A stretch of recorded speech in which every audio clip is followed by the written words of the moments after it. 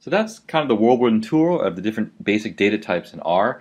So far we've talked about the atomic classes, so numeric, logical, character, integer, and complex vectors. We talked about how vectors can only have elements of the same class, and the main exception to that is lists, which can have elements of different classes.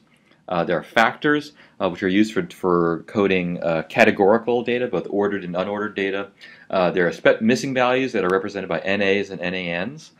Data frames are used to store tabular data, where each column can be of a different class. And finally, all our objects can have names, which can be useful for creating self-describing data.